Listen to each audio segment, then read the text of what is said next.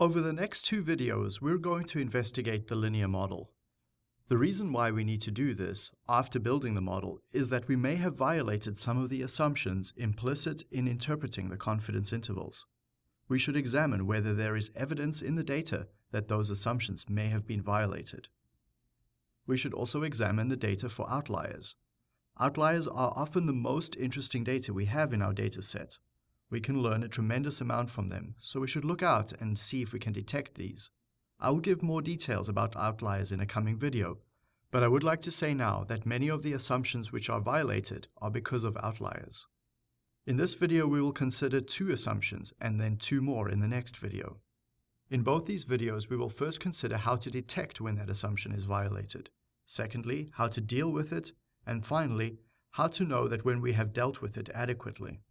One of the main assumptions is that our errors are normally distributed. The standard error interpretation, as well as the confidence interval interpretation, relies heavily on this assumption. It is very easy to detect whether residuals are normal or not with the QQ plot. We've shown this before in the course.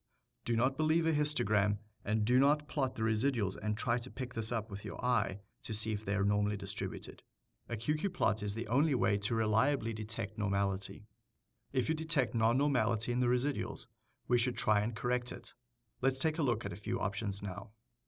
Here is a regression model where we've tried to predict the price of a second-hand vehicle based on the number of kilometers or mileage driven. You would expect that the higher the number of kilometers driven, the lower the price of the car. And so, the slope coefficient should have a negative sign at the very least, and this is confirmed in the results from the model. The standard error is quite high, $9,800. This is a very large prediction interval if we're trying to predict the price of the vehicle based only on its mileage. Now, when we examine the residuals, we see strong evidence of non-normality here. Some of the main outliers that we see are here in this cluster of points on the QQ plot. Now, as I've said, outliers are the most interesting data in the dataset. And when we go and examine these more closely, we notice that these cars up here are all Cadillac convertibles. The fact that they cluster here at such large positive residual error indicates that when we predict the price of these Cadillacs based only on the kilometers driven, we're underestimating the resale price and therefore getting a large positive residual. There is clearly something about these convertibles that indicates its price should be higher than just the price predicted by the kilometers driven. There's a premium price for this type of second-hand vehicle, and the residuals indicate that the car price should be predicted in some other way. Now, after removing these outlier cars, we can rebuild the model. This time, our confidence interval is reduced for the slope coefficient, indicating that we have a better estimate of it, and our standard error has also decreased. The residuals are still definitely not normal, but they're more normal than they were prior. We will see in a later section in the course that what we need to do here in this instance is have a multiple regression model. Intuitively, we know that it's not only the mileage of the car that's a good predictor of the price. Other qualities such as the number of doors, the number of cylinders, the sound system, and whether it's a convertible or not. All of these parameters will influence the price of the vehicle. We will need multiple regression to do this, where we have multiple inputs into our model in order to predict this output of price. That will have to wait for a few videos from now. So we've seen one way to deal with non-normality is to exclude outlier observations. Severe non-normality in the residuals gives us an indication that these residuals contain other information. If there is no information left in our residuals, we expect roughly normally distributed values. The fact that we have this severe curvature in the QQ plot indicates there's more information in the residuals, and we should go try and extract that from our regression model. So as we will see later, we will add terms to our model to get those residuals as normally distributed as possible. One other way we can make our residuals slightly more normal is by applying transformations to the data. A square root transformation, for example, on the y value might be useful to try and skew the data to appear more normal looking and therefore fit the model better.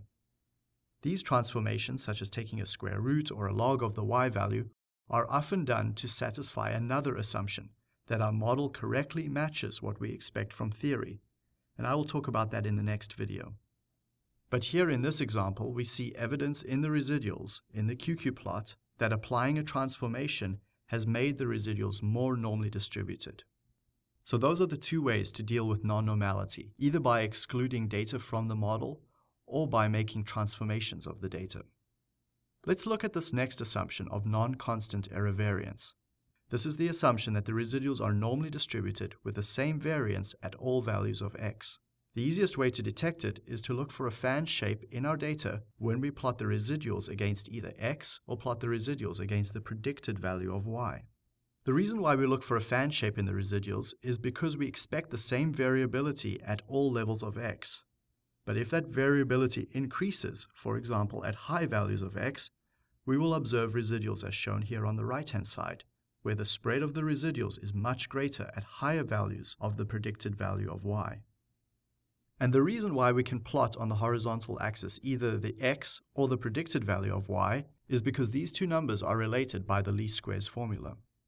And I've confirmed that here with this plot of the same data, where now I've changed my horizontal axis to be values of x.